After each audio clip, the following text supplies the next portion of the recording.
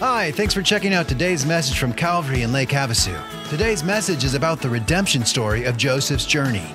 We will be studying in the book of Genesis, chapters 41 through 50. As always, you can download the Life Notes and follow along by visiting calvaryaz.com/life notes.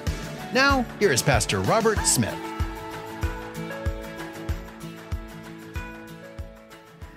You can go ahead and have a seat. It is good to be with you today. And if you've got a Bible or Bible app on your device, I encourage you to open to the book of Genesis, chapter 50. Genesis 50 is where we're going to be at. I did not get a page number beforehand, so you're going to have to start that first book, find your way all the way to the back of the first book, Genesis there, and you'll find your spot there. And, you know, as we go through the book of Genesis, much of what is there is the story of family and how families progress and the family lineage that continues. And then the last big section of Genesis is the story of Joseph and his family. And family resonates with us. We're always at Calvary talking about families and how to have healthier families no matter what stage of family you are at. And it's because we know that the quality of a family determines the future of generations, the future of people, the future of a nation. And maybe you can resonate with that. You can look at your family of origin and see the ways that they blessed you and the things that they sowed into your life that today you can be thankful for. Or maybe conversely, you can look at your family of origin and see the ways they didn't bless you and the struggles, the hang-ups, the hurts that you carry to this day because of your family of origin. And as we look at Genesis, we see that lived out. We see the long-standing effect that family has on a person, but also on generations. Because we've been following the story of Joseph and his dysfunctional family tree, and we see that his life has been completely upended and altered because of the decisions of his family. He is now in another nation without freedom, without autonomy, living a completely different life than what he imagined because his brothers decided to sell him as a slave to get him out of their life. And so when you look at this story, you can see just the incredible lasting impact that family's decisions had on him. And it also makes what we see in chapter 50 that much more surprising to us. Because in Genesis 50, starting in verse 18, it says this. It says, it is Joseph's brothers came and fell before him and said, "Behold, we are your servants." Well, there's a plot twist.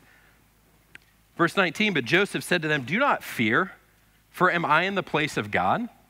As for you, you meant evil against me, but God meant it for good, to bring about that many people should be kept alive as they are today. So do not fear. I will provide for you and your little ones." Thus he comforted them and spoke kindly to them. How on earth did we get there? I don't know if you like spoilers, but that was just like the massive spoiler right there to the entire Joseph story. Because we see the progression of his life and how he goes from being in that place of brother to being sold into slavery to then being put in prison and forgotten about. And then we're here. And so what I want to do in our time together today as we wrap up the story of Joseph is think about how did he get there? How did this redemption of a family take place? And what can we learn from it? Because this is, after all, a true story. As God brought it into Scripture, he found it important enough that we today, some 3,600 years later, should be looking at it and reflecting on it and learning from it. I think as we look at this final kind of chapter in the story of Joseph and his family, we see that when we trust God and live out the grace that he's given to us, we see his transforming work around us. So what's this look like? What I want to do is kind of walk us through just 9 short chapters of Genesis today. So I hope you don't have dinner plans. I'm kidding. But we're going to start in chapter 41. If you want to kind of follow along, we'll be skipping around. But we see the progression here includes God working in kind of 3 distinct phases to bring things about. And the first phase is that God worked to redeem Joseph's story. So if you've not been with us for all of the 3 weeks thus far, there's been this decreasing kind of progression in his life. It's not that Joseph has had ups and downs, it's just a lot of downs and some of them worse than others. But there's been this decreasing kind of level of freedom and autonomy and significance that he's experienced. He goes from being this brother with freedom, with a hope for the future and a dream that God has given him, to being sold as a slave. And he's doing well. He's working for this guy named Potiphar, but he still doesn't have freedom, but he's got some significance, only to be falsely accused of something he didn't do and be sent to prison. In prison, he, again, has experienced a step down, and he's doing his best, and he sees an opportunity to serve one of the king's servants, the cupbearer of the king, and he helps this person, and maybe that's this glimmer of hope that he can get out of this situation. His only request to this cupbearer is just remember me. And he didn't for 2 years. So Joseph has experienced this progression downward, and then all of a sudden, after 2 years, God begins to work to redeem his story. Because after those 2 years, the Pharaoh of Egypt, he experiences these dreams that just shake him to the core, and he can't figure out what they mean. He calls all of his advisors, all the important people, and no one can help him. And the cupbearer goes, oh yeah, I was supposed to remember something. Any of you have that moment, you're like, oh, I was supposed to remember that. That was the cupbearer. And he goes, hey, there was this guy when I was in prison, he interpreted a dream, maybe he can help you. And so in Genesis 41 and verse 14, it says, then Pharaoh sent and called Joseph, and they quickly brought him out of the pit. The Bible says it is a pit.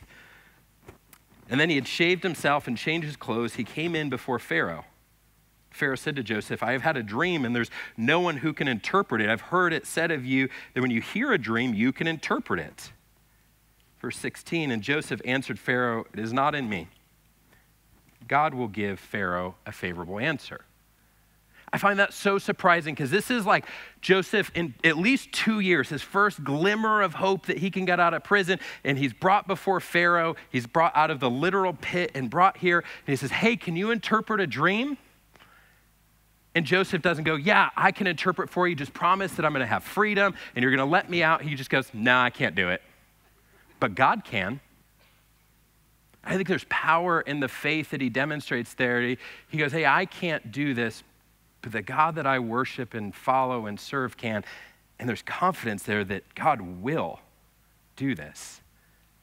And so the story continues that Joseph, through God's wisdom and direction, interprets that there's going to be 7 years of plentiful harvest and food bearing, followed by 7 years of incredible famine and hardship in the land. And Joseph presents this and lays out and says, hey, we have to prepare. People will die if we don't plan for those 7 years of famine. And so we need to spend the next 7 years collecting food and getting ready to prepare for that moment that we're suffering. And Pharaoh is so moved by his faith in God and so moved by the clarity of his message and his plan that he goes, yes, I'm going to listen to this. And not only that, he says, congratulations, you're in charge of that plan. Any of you have one of those jobs that when you come up with a good idea, you get the good idea to be in charge of that too? You get that nice little gift. That was Joseph. He's like, hey, I got this great idea. And they're like, cool, you're in charge of it. But what's so amazing is that Pharaoh knew in order for that to succeed, Joseph would have to have authority and power and significance. And so he is promoted to second in command in all of Egypt. In just one fell swoop, he goes from pit to palace, this place of his life completely changed and transformed. And when we look at this, we can't help but see the power and hand of God here because Joseph did literally nothing to change this. In fact, the one thing he did try to kind of put in a good word with the cupbearer for 2 years basically did nothing until God delivered a dream to Pharaoh. So when we look at this, we see how God works to redeem people's stories. We see as well an illustration of Romans 8:28. Romans 8 says, and we know that for those who love God, all things work together for good for those who are called according to his purpose. Now, we can erroneously read that verse and go, oh, that means if I just love God and follow him and I'm called to his purpose, then nothing bad will happen in my life. That's not what we actually see in Scripture. It doesn't resonate in Joseph's story. But what we do see is that even though bad things happen, even though these terrible circumstances took place, God still worked to redeem his story and bring about good in the life of Joseph. And that had a ripple effect to the nations. See, God worked to bless and redeem Joseph's life even though he was in prison. Joseph was a blessing to the nations, even though he was sold as a slave, because God worked and redeemed. So we get this picture of what God can do if we're willing to trust and follow him. Because God worked to redeem Joseph's story, but we also see that this next movement is that God worked to redeem Joseph's family. Because this is great. Joseph experienced this restoration and redemption in one part of his life. He's like, man, I'm finally living in this hope that I had for my future, but there had to be this thing in the back of his head that he wished he was back home. As we continue in verse 42, the 7 years of plenty are over. They're now a couple years into the famine. And the famine has struck Joseph's family back home. And in chapter 42, we see that the father, Jacob, he goes, hey, we got to do something about this. We're going to die. And they had heard that Egypt had food, and so he sent most of the sons down there to go collect food. And they arrive, and they begin to ask for grain to survive. And when they come in, Joseph recognizes them, but they don't recognize Joseph. And I wish that scripture told us why that was that he had this like crazy like Egyptian garb and headdress, and like it was like the Halloween costume of all Halloween costumes. Like, was it that? Was it that they were expecting him to be dead at this point, some 20 years later? Was it that a decade plus of Joseph living a horrific and difficult life had physically taken its toll on him to where he didn't look the same? Either way, Joseph uses his anonymity to his brothers to try and figure out, are they the same terrible people, or has something changed? And so for 3 or 4 chapters, we see this passage back and forth. They get grain, they go back home, and they're back and forth. And Joseph is trying to learn about his brothers without revealing who he is. He finds out that there's a new favorite son. It's not him, but it's his younger brother named Benjamin. He gets the brothers to bring him down, and then he falsely accuses Benjamin of theft and throws him in jail. And this is the culminating point in this reunion of the brothers, because he's wanting to see if what they're going to do. Are they going to abandon yet another brother and move on with their life? But instead, we see that Judah, the very one whose idea it was to sell Joseph as a slave in the first place, Judah, speaks up. He is so concerned about what losing another son would do to his father that he speaks up and says, hey, if you'll let Benjamin go free, I'll take his place. And at that, Joseph breaks his anonymity. We see this in chapter 45, verse 13, or verse 3 rather. And Joseph said to his brothers, it is I, Joseph. Is my father still alive? But his brothers could not answer him, for they were dismayed at their presence. There had to be just like jaw drop across all of them. Just, what? So Joseph said to his brothers, come near to me, please. And they drew near, and he said, I'm your brother Joseph, whom you sold into Egypt. Now do not be distressed or angry with yourselves because you sold me here, for God sent me to you to preserve life. For the famine has been in the land these 2 years, and yet 5 years in which there will be neither plowing nor harvest. And God sent me before you to preserve for you a remnant on earth and keep alive for you many survivors. So it's not you who sent me here, but God. He has made me a father to Pharaoh and a lord to all in his house and ruler over the land of Egypt. Hurry and go up to my father and say to him, thus says your son Joseph, God has made me lord of all Egypt. Come down to me and do not tarry. Man, what a powerful story we can see here. What a powerful moment of redemption and reconciliation that took place here, the forgiveness that Joseph offered. You see just the change that was brought about, and how through those 20 some odd years that Joseph had finally worked through what had happened to him and was able to see God's hand at work. How he was able to choose joy and see God's purpose and work even though his circumstances were awful. We see how the brothers at some level had experienced life change and had learned to love each other, even sacrificially enough to take each other's place in jail. And because of that, they drew near to each other and were reconciled.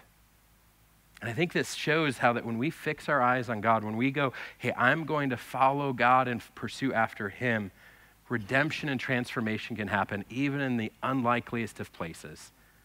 Because when you look at the first 3 quarters of this man's story, you don't expect this family to reconcile.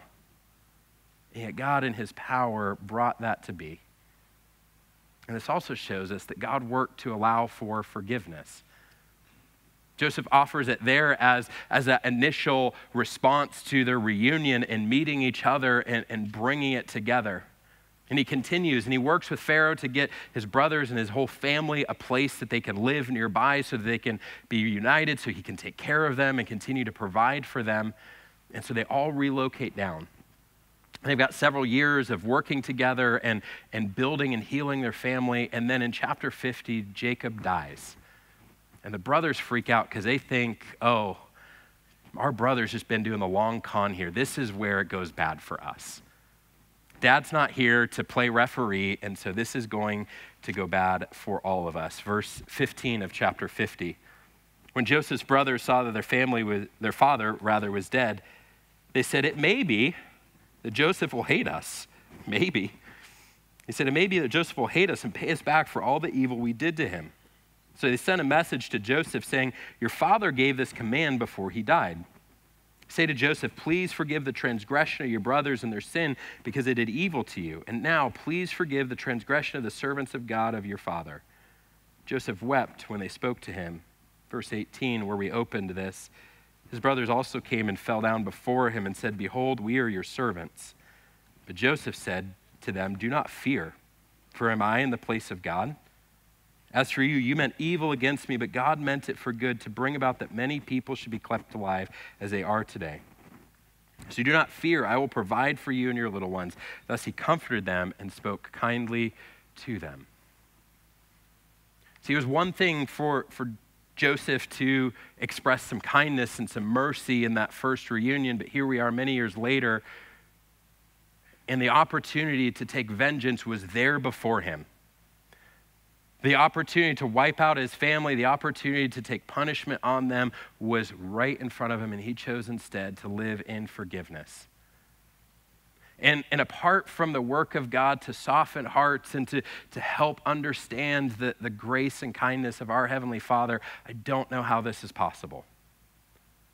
And yet, Joseph demonstrated that trust in God that led him to forgive, to offer mercy and grace to his family, because he trusted in God through all the seasons of his life. He trusted God when he was a slave. He trusted God when he was in a foreign land. He trusted God when he was forgotten. He trusted God when he was given a mission that was probably enormous and overwhelming. He trusted God when he had the opportunity to take revenge and instead trusted God's plan for mercy and forgiveness. And because Joseph trusted God, his life was changed and transformed. But what about us? What about you? Will you trust God? Will you walk in that trust? Will you choose to trust and obey God when you don't understand what that next step looks like and fully understand it? Will you trust God and be faithful to him even when you don't like your circumstances or your situation? Will you trust God in the moments where you can see his redemption and in the moments that it feels like you've been forgotten in a pit for years? Because if we want to see God's redemptive power in our life like Joseph did, we have to walk in continual trust to him. And I've got 3 places that I think the story of Joseph shows us that we need to walk in that trust and submission and surrender to our Father. And so will you trust God with his instruction to forgive? You know, our entire system of belief and faith is built on this idea that we've created an unforgivable offense against a holy and perfect God. There is nothing that we can do to make that right, and yet, through his son Jesus and his sacrifice for us, we have been forgiven. We have experienced mercy and grace from this Father that we have continually offended. And so we get the incredible truth that we would not be in the family of God were it not for his forgiveness. We are all incredible recipients of his grace and kindness and forgiveness in our life. And as such, we are commanded then to live that out to others. Ephesians 4:32 puts it this way. It says, be kind to one another, tenderhearted, forgiving one another as God in Christ forgave you. See, this isn't a suggestion or encouragement to us. but rather an instruction and command to be the ones living out forgiveness to the people around us. And when you step back and think about what we preach, what we believe, what we say we ascribe to in terms of our theology and understanding, we as followers of Christ should be the biggest proponents and champions of grace and forgiveness in our culture. And yet, so often people look from the outside in and see people that are instead defined by bitterness and anger and resentment and unforgiveness. So how do we fix that? How do we go from people who are known as bitter, unforgiving, hate-filled people to instead being people who are known by grace and kindness, who are tenderhearted, forgiving one another as God in Christ forgave us? And I got 3 ideas for us out of Joseph's story. The first is to remember that God is in control. God is in control of our circumstances, but also God is in control of the justice that we desire. When we've been wronged like Joseph, it can be tempting to try and take control of that and try and be the steward of justice to the world and the people around us. But God is in control. You see Joseph say that. He when talking to the brothers, he says, am I in the place of God? He says, is it my job to bring justice, to bring punishment, to bring retribution? He says, I'm not in the place of God. Similarly, Romans 12, verse 19 tells us today to leave room for the wrath of God. Leave room for God to punish, for God to work, because he is in control. He sees the ways that you've been wronged and hurt. He sees the people that have done that to you, and he will bring about justice. We have to trust that he's going to do that in his time, in his way. But that means that we can let go of the scorecard. We can let go of the notepad. It's keeping track of the rights and the wrongs, the blessings and curses, and trust that God is in control of that. Secondly, if we want to grow in grace, we can do that by remembering the forgiveness that we've received. See, again, I said our faith is built upon this idea that we've been incredible recipients of God's grace and mercy and forgiveness. So much so that Scripture says it changes our identity. We become children of God. We are called holy, chosen, dearly loved saints. Our identity has changed because of what Jesus has done in our life. And I wonder if the thing that's holding some of us back of living with more forgiveness and grace is some spiritual amnesia, that we've forgotten what we were like before Jesus. We've forgotten the things that he's forgiven us for. We've forgotten the depth of our sin and depravity that we've experienced incredible mercy and grace for. And so if you're struggling to forgive someone, I wonder if what would be helpful is just to pause and go, God, let me see a moment of just what I was like without you. What regrets, what failures, what sins and mistakes and things have you done towards others and towards God? And those don't define you anymore because of Jesus and his sacrifice on the cross for you. But the perspective there may be powerful, because you may reflect back and realize that you had a sin that's adjacent to the thing you're struggling to forgive, and God has already forgiven you of that. Or maybe you just need the reminder that if you've done these things against a holy and perfect God, you can forgive someone who sinned against you.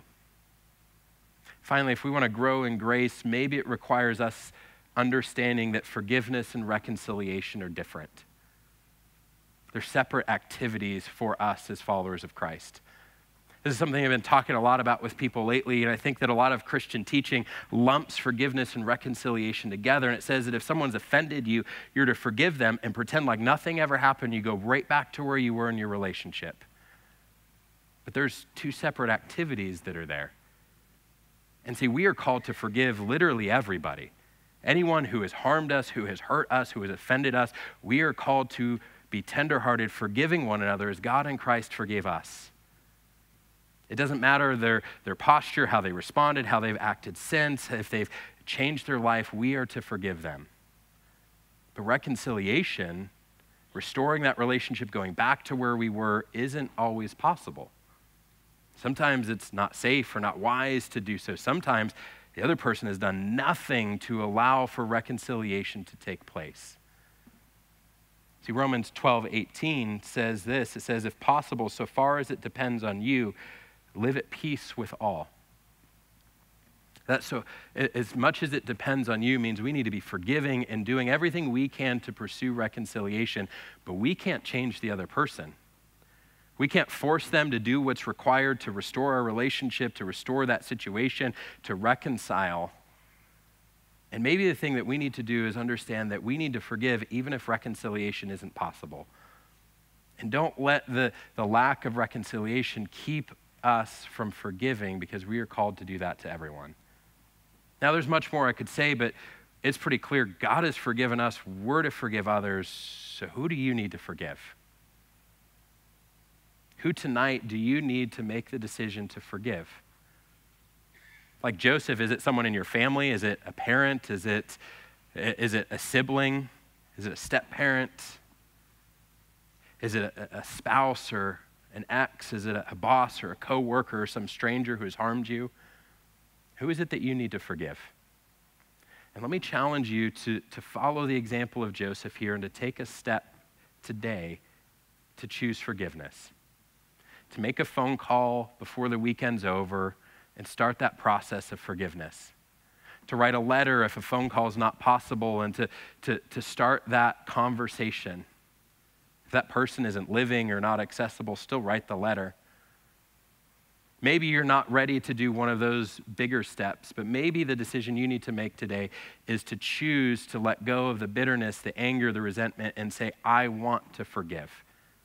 Maybe that's all you can do right now, is just making that aspirational goal. I want to let go of the bitterness and choose forgiveness and let God lead you down the path towards the destination. But who do you need to forgive? Because God has called us to be people who live that out with our life. Will you trust him and live in that forgiveness? Because the amazing thing is that when we do that, not only is our life changed, but there's this ripple effect of transformation that can happen. See, Joseph forgave his brothers instead of wiping them out. And in doing so, he preserved God's promise to establish the nation of Israel. That nation was established as recipients of God's promise, and that nation is the one who brought forth the Messiah, the one who came for us to be forgiven, to be set free from our life of sin. And so we today are recipients of Joseph's decision to forgive and show mercy. And so maybe you need to forgive and show mercy and trust God in that instruction. Maybe similarly, you need to simply step back and trust God in his ability to redeem. You look at your life, and maybe the thing holding you up from forgiveness is you look at the ways that your life has been broken and affected by those situations and hurts. And we need to remember that God has the power to redeem our life, to bring redemption to the things that are broken and shattered, to bring beauty from the ashes, to restore and bring about good from things that are evil. And part of this trust, though, is trusting in God's way and his timing. Because it's easy to go, God, I trust you to redeem my life, and here's how you should do it. Except we don't see that in Scripture. Joseph's story doesn't even exemplify that, because Joseph, he probably had an idea of what redemption would look like. But Joseph doesn't go back home. He doesn't get his coat of many colors back. He doesn't get his position, his favorite son back. He doesn't get the life that he had dreamed of, and yet he still saw God's incredible redemption and power in his life. And so maybe we need to trust God in his ability to redeem by holding in tension two wonderful things. And the first is to let go of the temptation to strive or manipulate for that redemption. Some of you go, yes, I believe that God is going to redeem my life, so I'm doing everything I can to make that happen. And you keep striving and clawing and pushing to make that happen. And maybe you just need to sit back and say, God, I trust you to do this however you want to. And I'm gonna stop manipulating to make that happen. But maybe some of you are on the other side, and you need to not let go of the hope that God can redeem. And hold these two things in tension with each other. Because God will redeem in his timing, and maybe you're on the other side and you're hopeless about God bringing about good things in your marriage or your family or your work or that hurt that's in your life. And maybe your challenge is just to have hope that God can and will bring about good through any situation. So will you trust God in his instruction to forgive and his ability to redeem? Finally, will you trust God with his plans for your life? See, God has plans for each of us, plans that are far better than ours. As you look at the life of Joseph, you don't fully understand what he thought his plans were going to be and what he was striving for, but you know that it's not imprisonment and slavery and abandonment in a foreign country. And yet he trusted God's plans enough to be faithful and honor him at every step, to serve diligently, to live with character and intentionality, to be a follower of Christ in every way, to really demonstrate what it meant to live faithfully to his God. And because of that, he was able to see God bring about good things.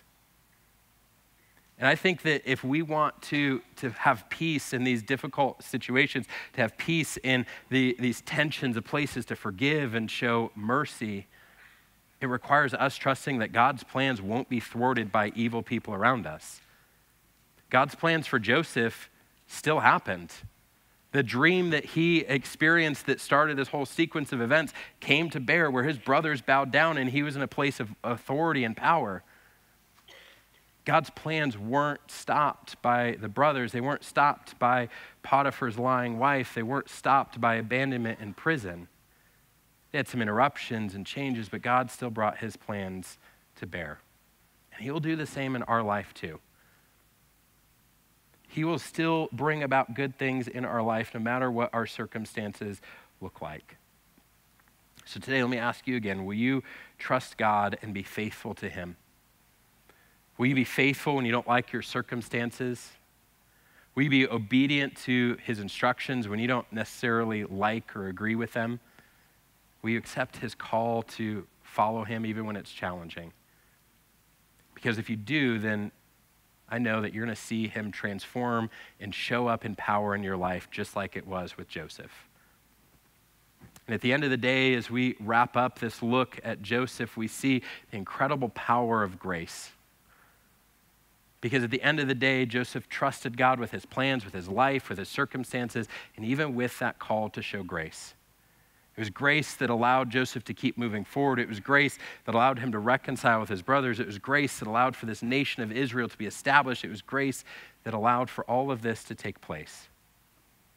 And today, it's grace that allows us to have a relationship with our Creator and to be called dearly loved children of God.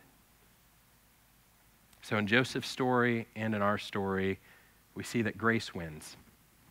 And today I pray that you would choose grace, first by following and trusting in Jesus as your Savior, and secondly by living out a life of forgiveness and mercy to those around you. Because when we do, we're going to see God's power show up and transform our life. Let's pray together. God, we thank you that you have shown us mercy even when we did not deserve it.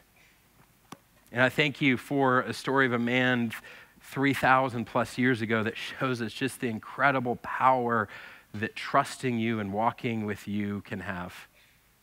And it points us to the transforming effect of grace that has a ripple effect for generations. And so I pray today that you would help us to walk in that. Help us to be people who are ever aware of the grace and mercy that we've received from you and be ready and willing to give that to the people around us. God, help us to be kind and tenderhearted, forgiving one another as you forgave us in Christ. It's not easy, and we're always looking for ways to keep score and to hold a grudge and to bring about justice. So help us to trust you and surrender all of that to you, because you have done so much for us. We pray this all in Jesus' name. Amen. God truly worked to redeem Joseph's story by reuniting his family after they sold him into slavery. What a great example of extending forgiveness and trusting God for the outcome. We'd love to learn more about you and invite you to connect with us by filling out an online Connect card by visiting calvaryaz.com/connect. One of our pastors will contact you and get to know you and pray with you. Well, that's all for this week. I hope you have a terrific week ahead, and please come back and join us again next weekend. Bye-bye.